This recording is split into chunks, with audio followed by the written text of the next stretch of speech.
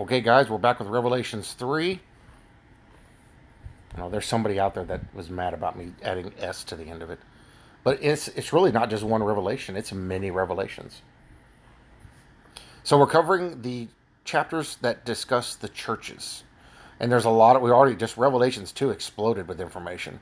So we want to keep the flow going, and we're going to just let the Spirit lead us on this as to where it goes. Now, again, I'm not a teacher. I'm not a pastor.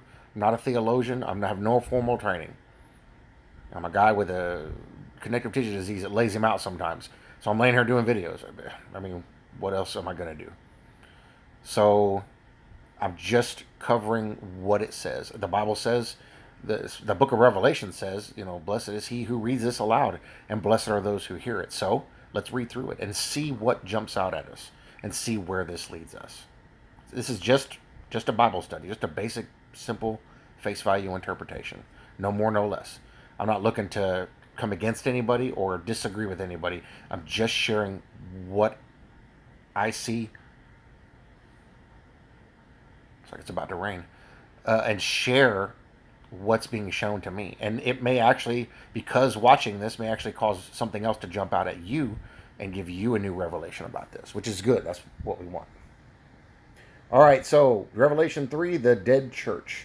And to the angel of the church in Sardis, write, these things says he who has the 7 spirits of God and the 7 stars. I know your works, that you have a name, that you are alive, but you are dead.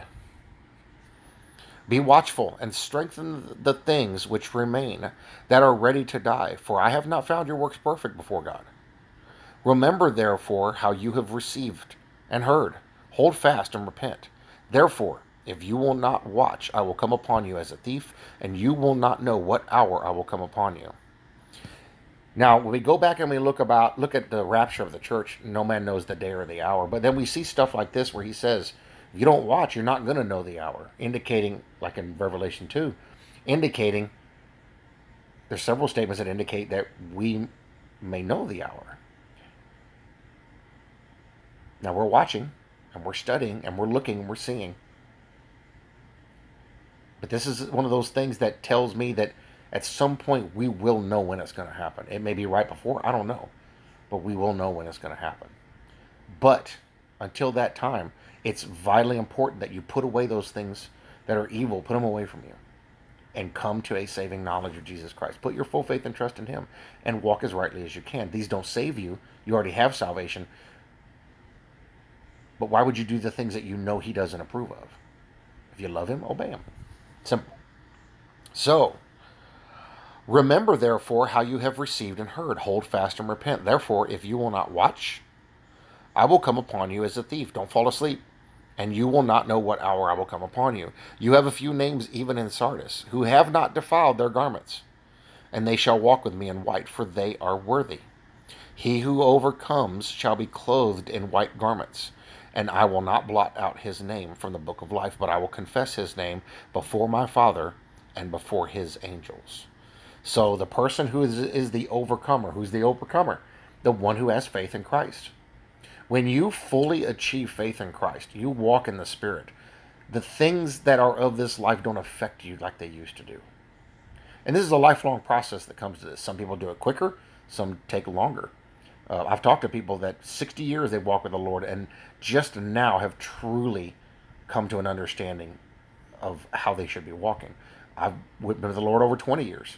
And just now, in the last 8 months, have really come to a better understanding of all this and how these things unfold and how I should be walking. And I walk in that.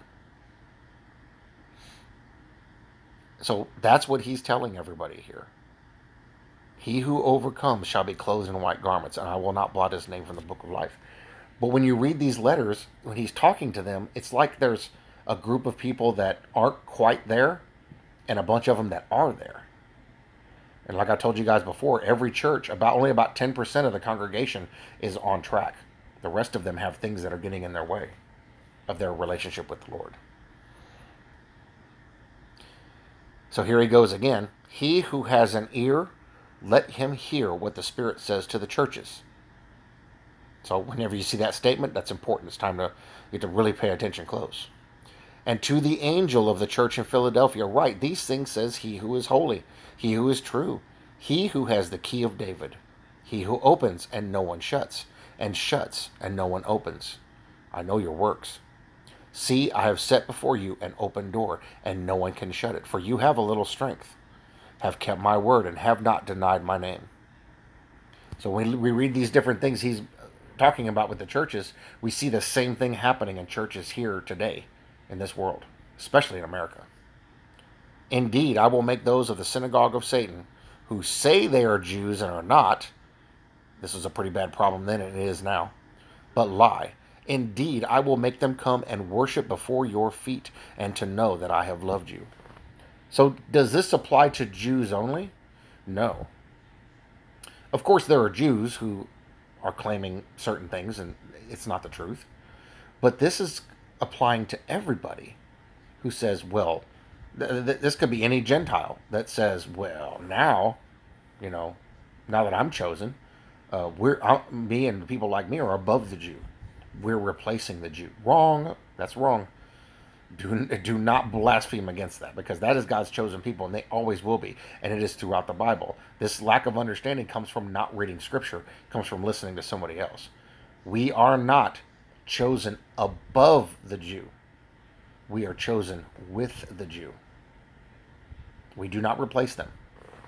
People have to get that understanding. You cannot, just because you have faith, just say, well, I'm the Jew now, and the Jews aren't. No, that's not how that works.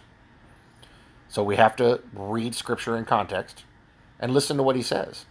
Clearly, right here, he says in verse 9, indeed, I will make those of the synagogue of Satan who say that they are Jews and are not, but lie. Indeed, I will make them come and worship before your feet, and to know that I have loved you.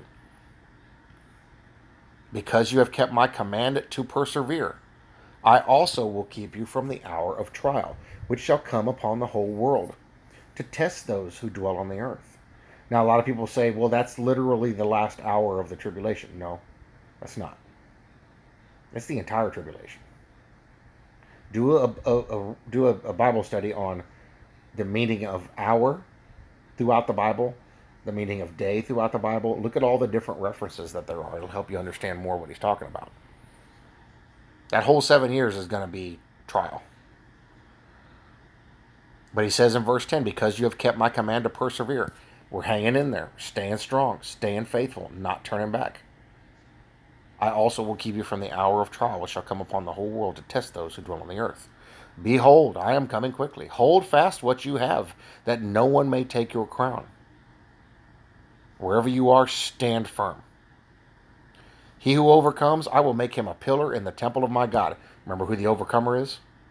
And he shall go out no more. I will write on him the name of my God and the name of the city of my God, the new Jerusalem, which comes down out of heaven from my God. And I will write on him my new name. He who has an ear, let him hear what the Spirit says to the churches. He's pointing.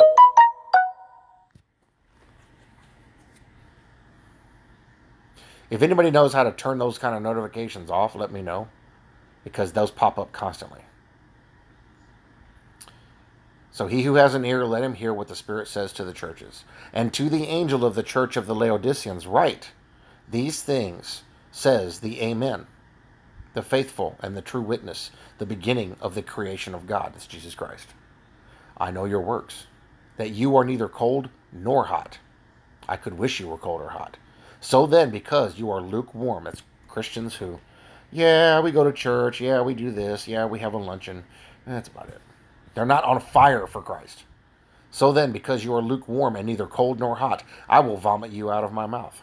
Because you say, I am rich, have become wealthy, and have need of nothing, and do not know that you are wretched, miserable, poor, blind, and naked.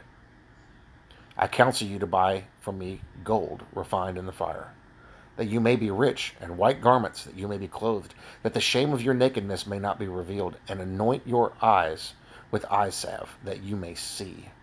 He's telling them, pay attention, open your eyes, examine yourselves. You guys aren't walking in the right place. As many as I love, I rebuke and chasten. Therefore, be zealous and repent. Behold, I stand at the door and knock. If anyone hears my voice and opens the door, I will come into him and dine with him, and he with me. To him who overcomes, I will grant to sit with me on my throne, as I also overcame and sat down with my Father on his throne. He who has an ear, let him hear what the Spirit says to the churches. So you see, there's a lot of important information. We're just in Revelation 3, and look at how many times that statement, he who has an ear, let him hear, has come up. It's not just for the people at that time. Those churches did exist, but it's for the people now. The same frame of mind, the same frame of heart exists in our time. And this book is about the end times. So not only does it refer to them, it refers to us also. So we have to pay very close attention to what is going on in here. There's lots of little tiny details. And the stuff about, from all the way up to the beginning of Revelations 4, which we're about to get into some really good stuff now, what he's saying to these churches is, he's saying, look, you guys need to pay attention. I see who you are. I see which one of you actually does have faith in me and believe in me. I see which one of you are struggling and you're going towards other things.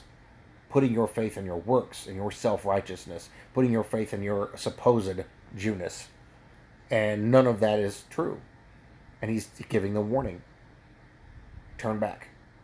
Repent. Turn back from those things. Turn back to me and focus on me. I will deal with this. And you will have blessings. This is the overcomer. So, all these letters are talking to us individually and teaching us where we need to walk. Look, self-examine. Look inward to see where you are. Love you guys. Bless you guys in Jesus' name. And I'll see you all in the next